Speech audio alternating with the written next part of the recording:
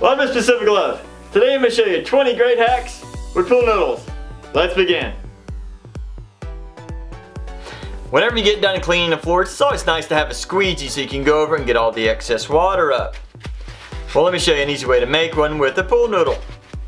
If you get something hard, like this is a garden rake, something that has a nice edge to it, get you a pool noodle, cut it to size, and then you want to cut a little slit in it so you can take your garden rake or whatever you're using and slide it right inside, and now you have a homemade squeegee.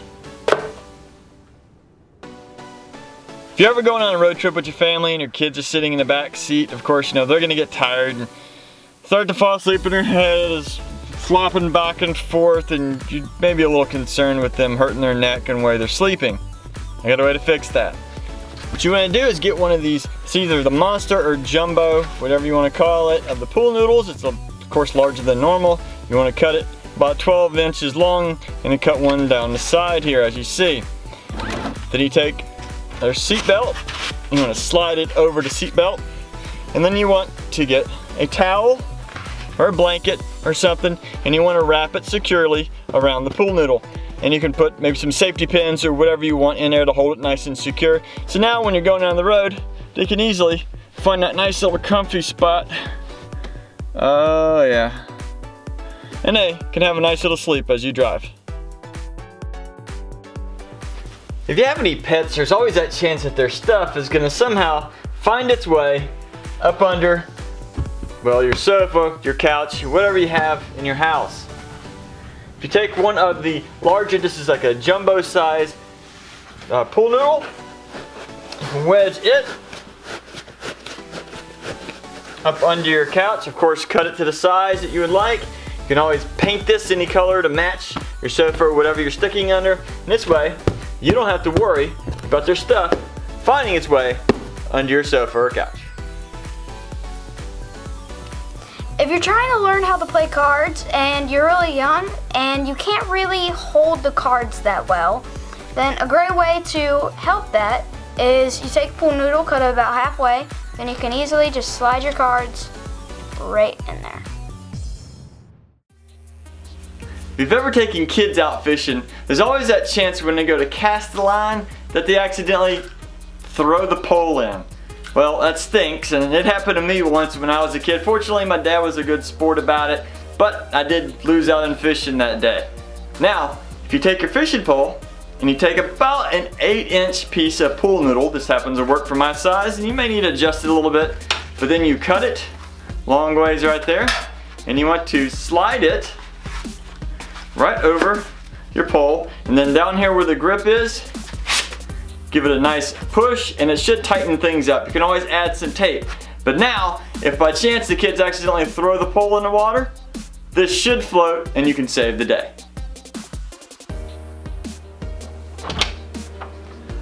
You ever happen to get a door that's shut by accident and maybe your animals are stuck or a kid's stuck and they're just panicking and going nuts in a room?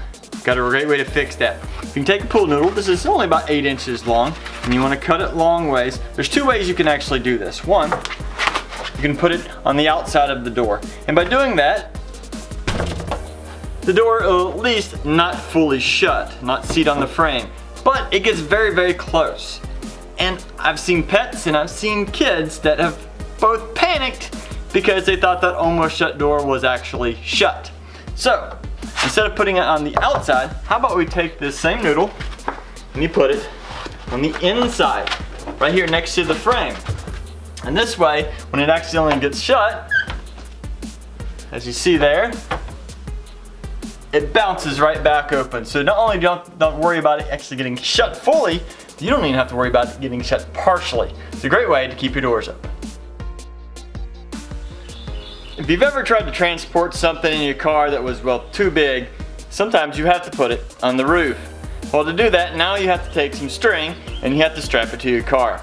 The only downside of that, depending on how far you have to drive, the string can now chafe on your paint. And at the very least, it's going to scuff it a little bit, or even possibly eat through the paint all the way to the metal, depending on, well, how far you're driving, how tight you tie it. Here's a great way to help fix that. Now before you get the rope fully tight, you need to take a pool noodle and put the rope right through it.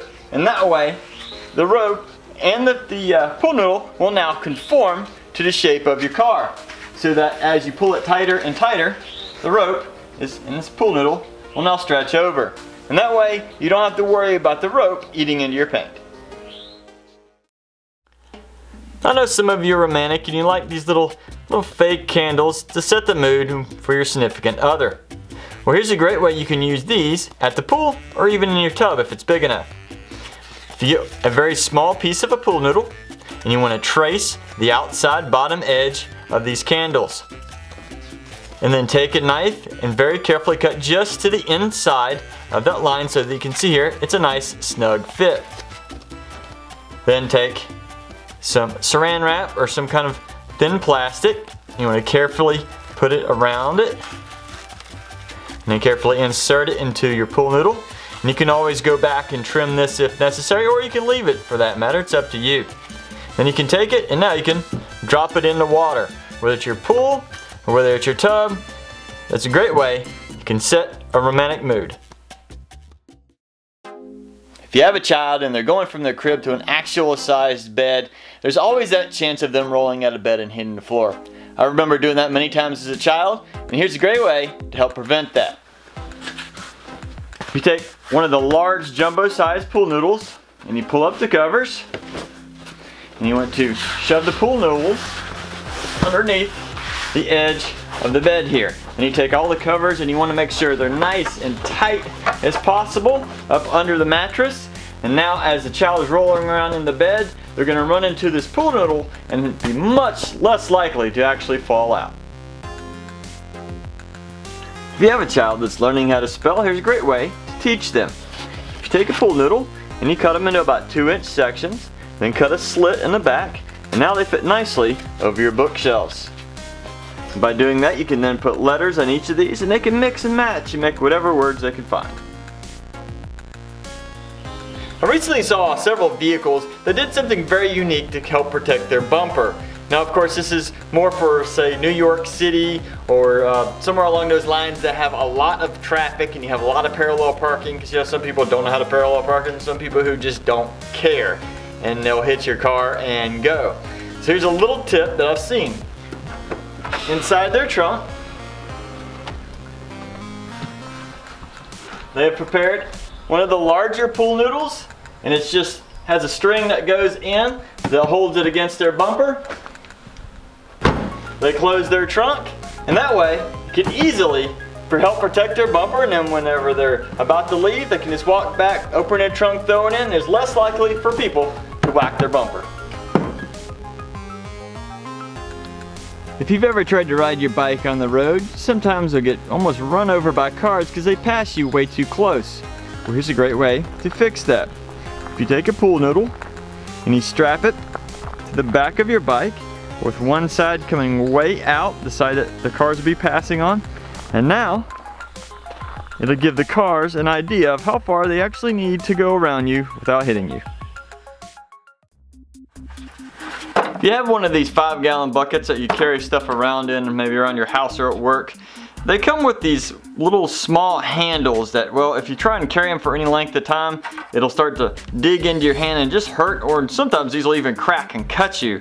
So, if you take a pool noodle, this happens to be about 4 inches long, cut it long ways, slide it over, you can even tape it if you choose, and now it conforms right to your hand real nicely, and you can easily carry that around without it hurting your hand. Here's a great idea for your fishermen out there. This is just some pool noodle and it's wrapped over what happens to be some 1/2-inch PVC pipe. You can use anything you want, doesn't have to be PVC, but that seems to work pretty well in this case.